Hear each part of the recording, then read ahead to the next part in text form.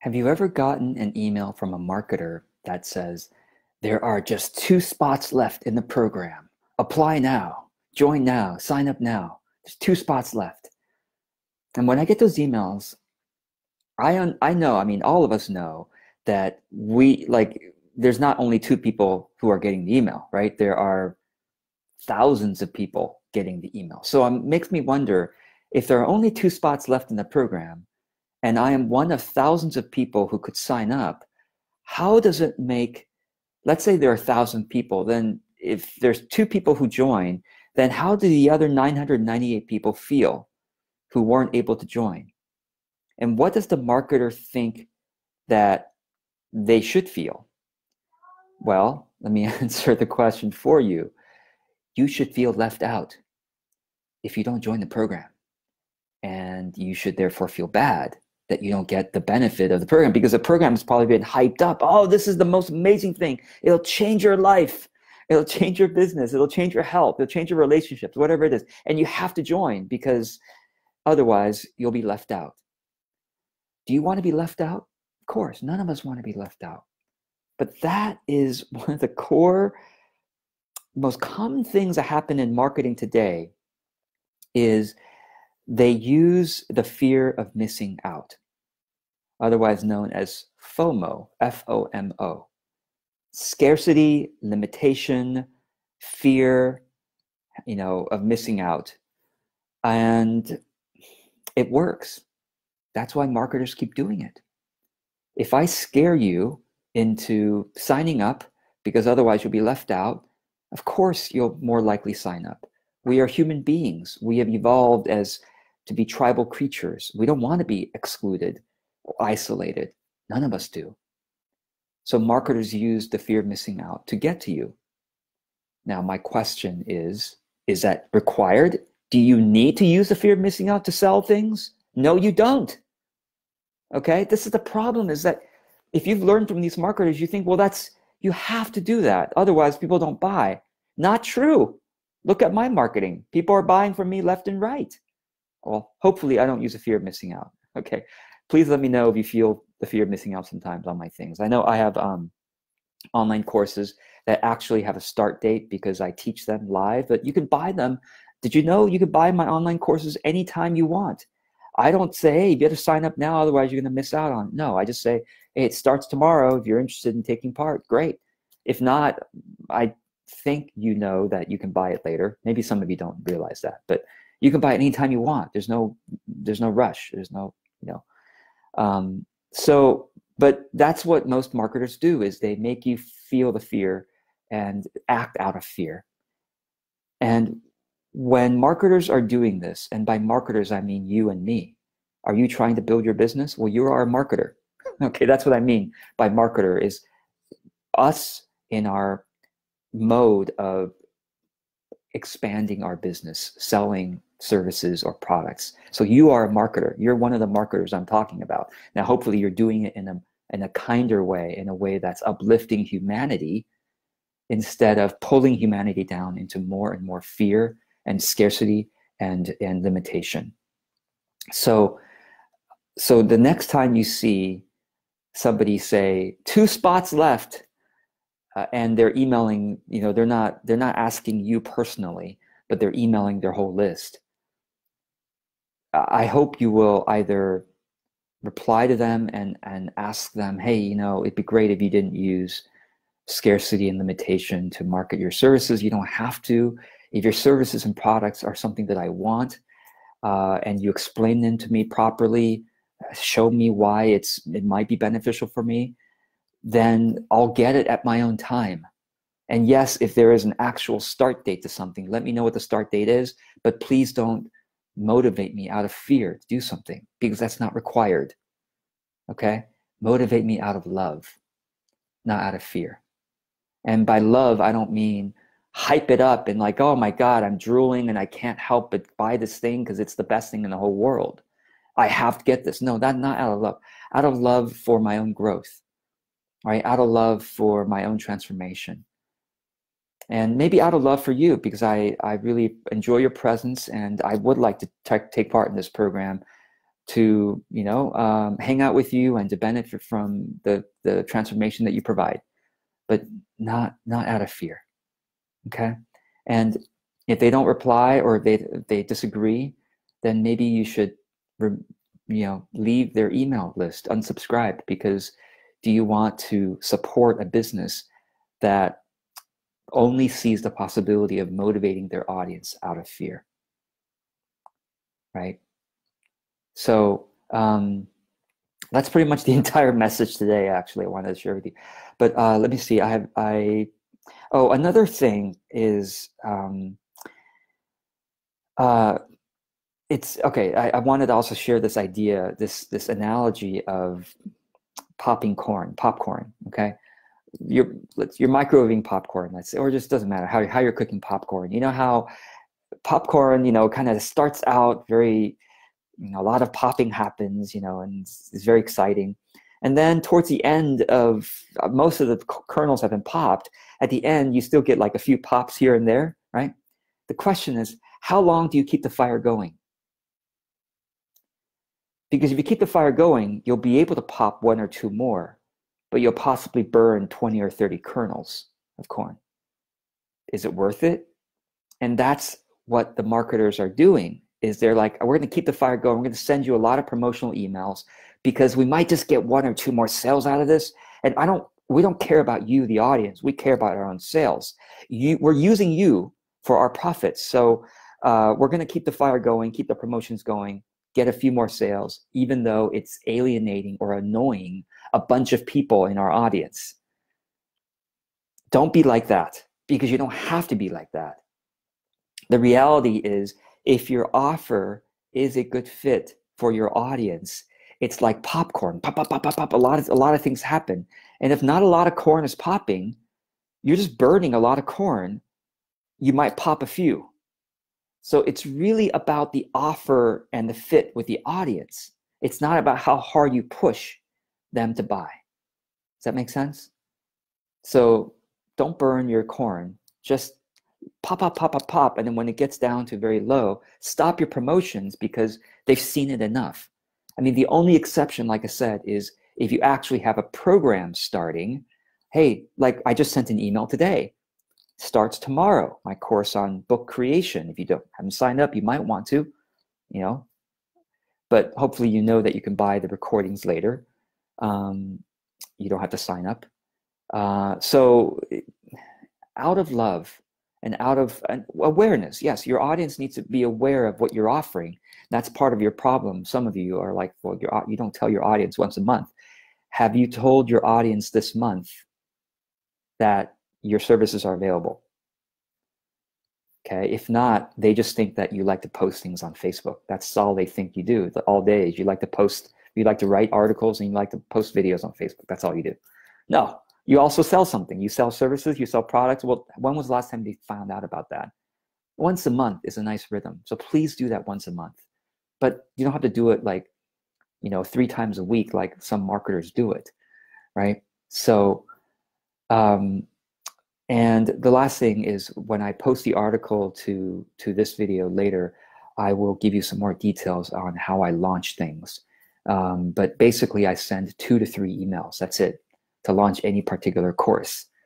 2 to 3. I mean, most marketers send 2 to 3 every week for weeks on end to sell something. I send 2 to 3, period. 1 email to announce that it's available, and then 1 email at the end when the course is starting, and then maybe 1 email in the middle if it's selling really well and I want to make sure that people who haven't heard about it hear about it. But if after the first email, if after the first promotion, something isn't selling, it's a pretty good sign that it's not a good fit for the audience. The offer is not the right fit for the audience, or you don't have a large enough audience. You need to focus on audience building some more. That could be.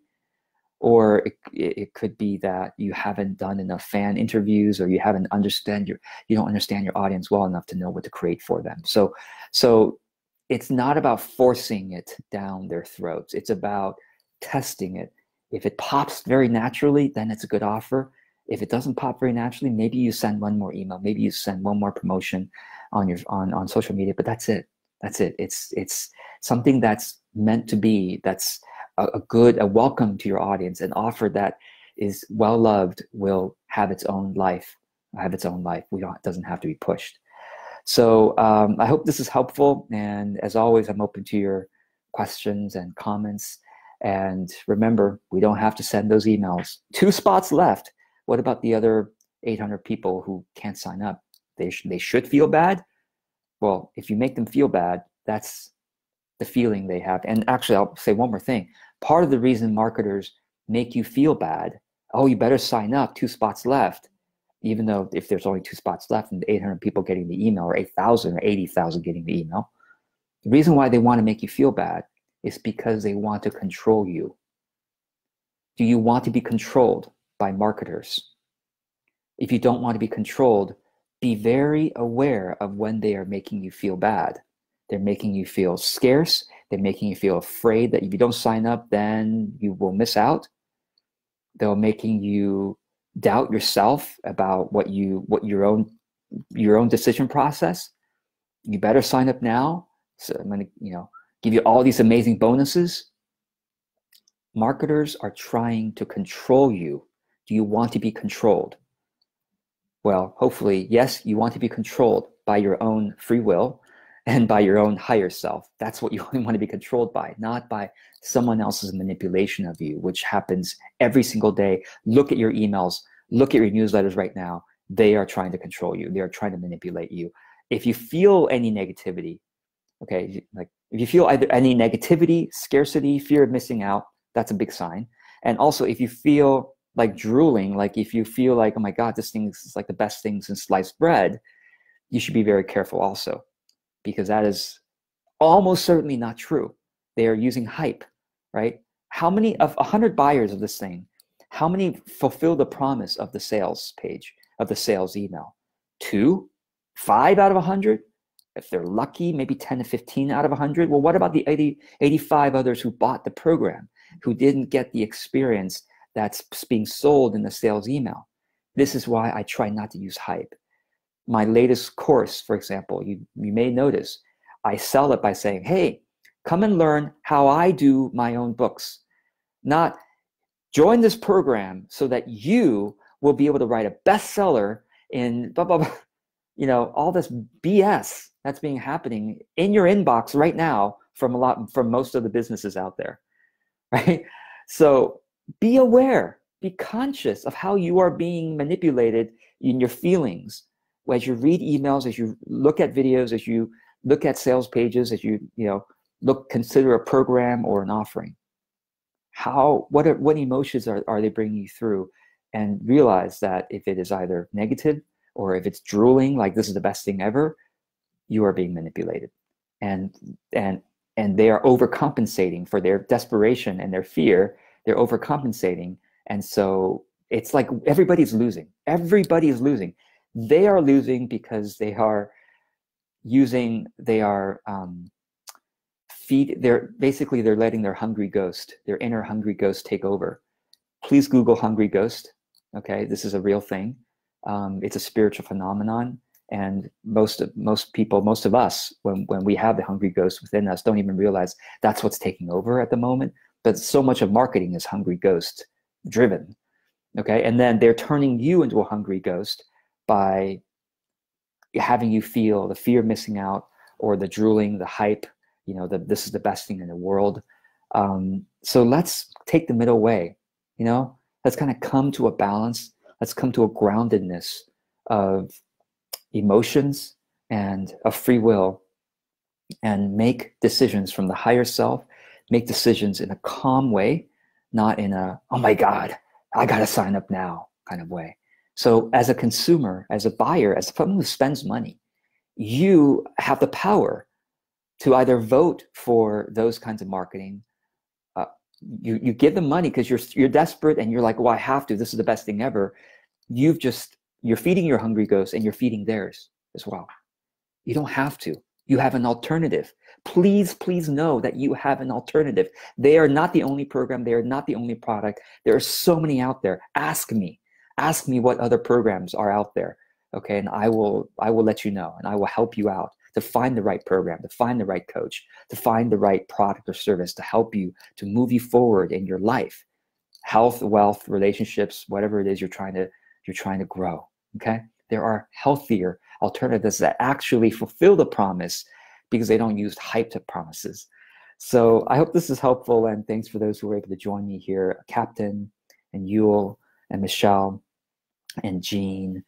Thank you so much. And Jean just wrote a comment here about how she's about to write an email to her previous, and if you only have a few spots left, I should say, and I'm gonna say a lot more in the article that I post later about this, but yeah, sometimes I do have a few spots left, but I don't send the email out to everybody because, like I said, 2 spots left, 5 spots, 10 spots, it's going out to 100 or 500, 5,000 people.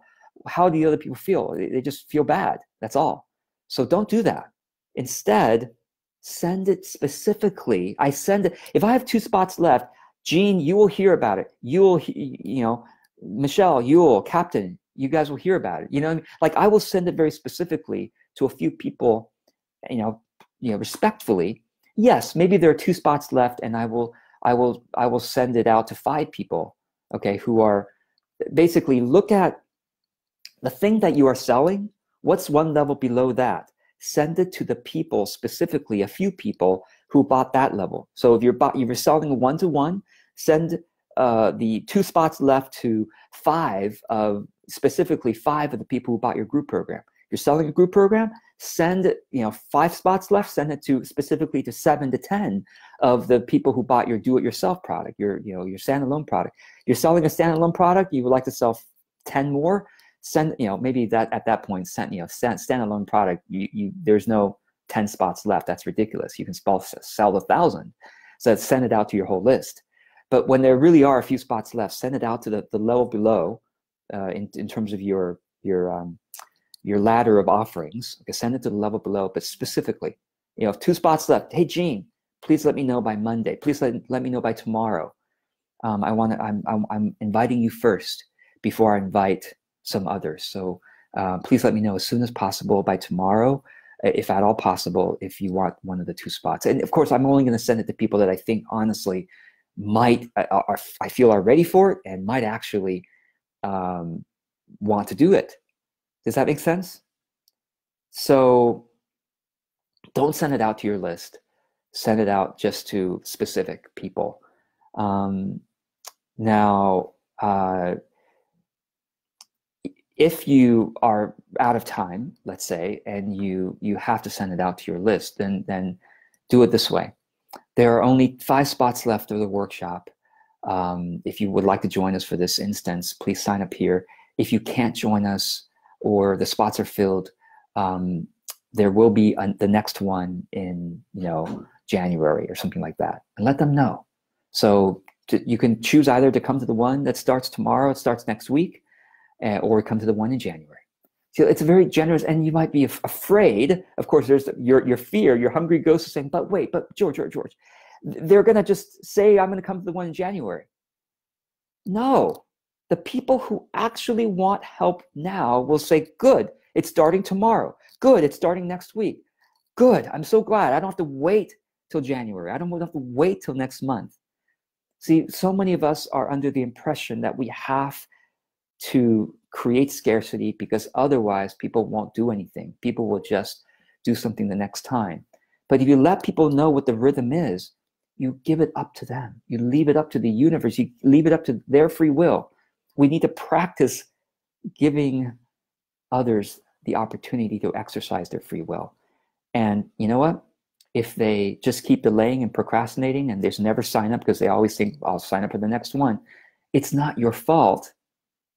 And it's not even your responsibility to make them, to force them to sign up with all kinds of scarcity and hype tactics, which is what the marketers teach us to do, right? You see what I mean? So, and surrender.